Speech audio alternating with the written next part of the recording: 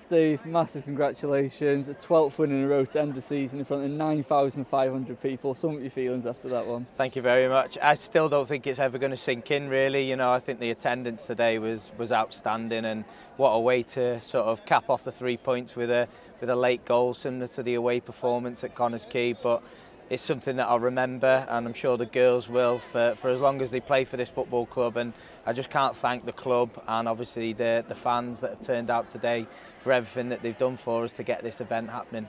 You mentioned again another late win against Connah's Quay. Is it fair to say another deserved win? I think first half we sort of struggled to get going a little bit. You know, you've got to give them credit. They sort of stamped their authority on the game. We scored against the run of play. Poor defending for the goal to level from a set piece. So we were a little bit disappointed, and we said to them at half time, we've just got to be better on the ball and react a little bit quicker. Second half, I thought we had a really good spell, you know, caused the keeper a few more issues, and I think we deserved to obviously get the winner towards the end. What were the feelings like walking out the tunnel after the stadium started to fill up today? To be honest, I said it all day really. I didn't think it had hit me until it happened.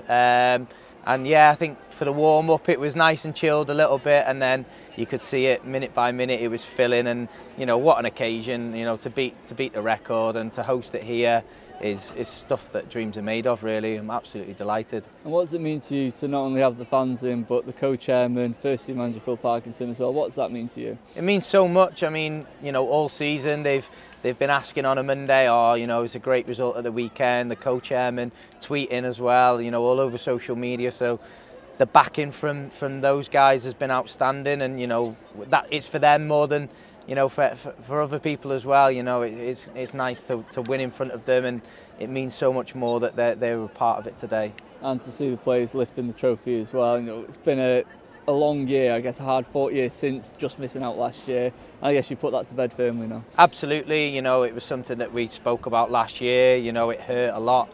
You know, it popped up on my memories the other day that it was a year to the day that, you know, we lost at Llandudno, and you know, it just shows how far we've come.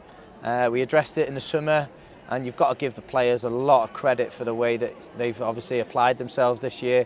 To win 12 games out of 12 is a remarkable, really, at any level. So, you know, a massive congratulations to the girls, and thoroughly deserve the crown of champions.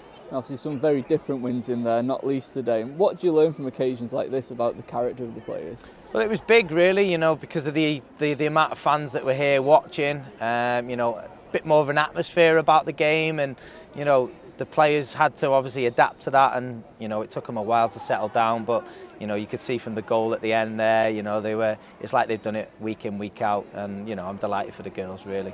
Obviously one final game to go, that playoff against Britain Ferry. How do you prepare for that now? It's straight to work, really. You know, we're going to go down and watch next weekend their final league game, just so we've obviously got a little bit of detail on them. You know, we'll prepare then for training and do our homework from there. And like we say, it's one last big push. We've worked so hard for it, so we've got to make sure that we're ready for that game now. Brilliant, Steve. All the best. Thank you very much.